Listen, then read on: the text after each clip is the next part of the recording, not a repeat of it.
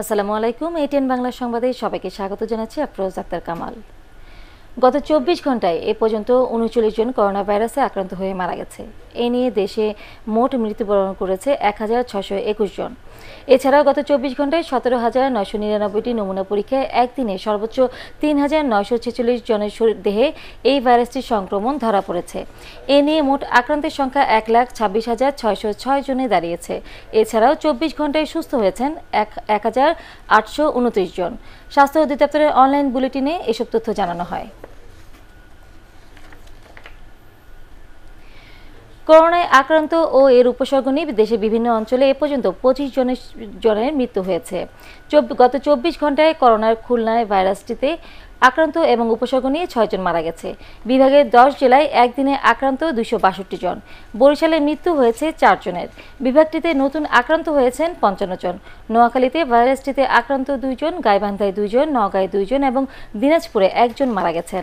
এদিকে উপসর্গ নিয়ে রংপুর, যশোর ও মৌলভীবাজারে 3 জনের এবং হবিগঞ্জে করোনার উপসর্গ নিয়ে কারাগারে এক হাজতের মৃত্যু হয়েছে। ময়মনসিংহে করোনায় আক্রান্ত হয়ে ও উপসর্গ নিয়ে আরও 2 জনের মৃত্যু হয়েছে। নারায়ণগঞ্জে ভাইরাসটিতে 1 জন মারা গেছেন। আক্রান্ত 21 জন।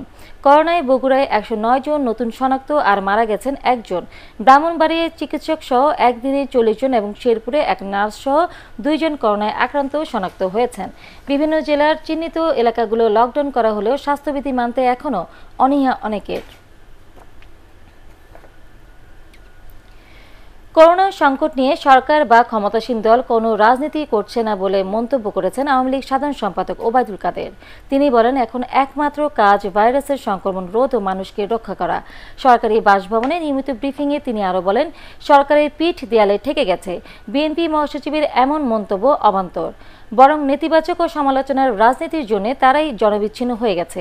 রাজনৈতিক দলগুলো নিয়ে সমন্বয়ের প্রসঙ্গে ওবায়দুল কাদের বলেন, পৃথিবীতে কোথাও এমন নজির নেই।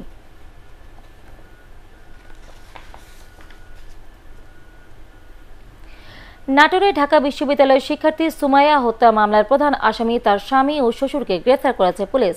ভোরে বগুড়া নন্দীগ্রাম এলাকা থেকে স্বামী মোস্তাক হোসেন এবং সকালে রাজশাহীর বাঘা এলাকা থেকে শ্বশুর জাকির হোসেনকে গ্রেফতার করা হয়।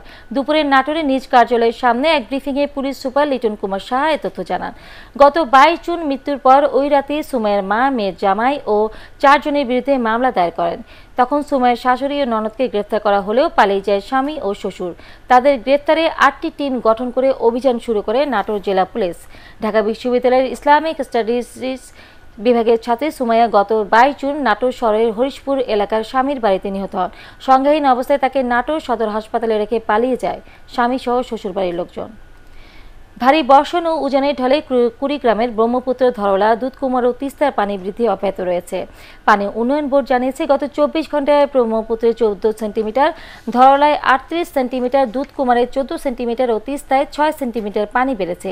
তলিয়ে গেছে নিম্নাঞ্চলের উঠতি ফসল, বাদাম, তিল, কাউন, পাট সহ বিভিন্ন ধরনের সবজি ক্ষেত সহ রাস্তাঘাট। এছাড়াও কয়েকটি ইউনিয়নের অন্তত 30টি চর পানিতে ডুবে পানিবন্দী হয়ে পড়েছে কয়েক হাজার মানুষ। দেখা দিয়েছে তীব্র নদী ভাঙন।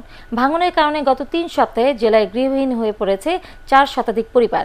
এদিকে সিরাজগঞ্জে যমুনা নদীর পানি আবারও বেড়েছে। তবে সিরাজগঞ্জ পয়েন্টে বিপদসীমা অতিক্রম না করলেও নদীর পানি ইতিমধ্যে জেলার 6টি উপজেলার 25টি ইউনিয়নের অনেক এলাকা প্লাবিত হয়ে উঠতি ফসলি জমি ও রাস্তাঘাট তলিয়ে গেছে।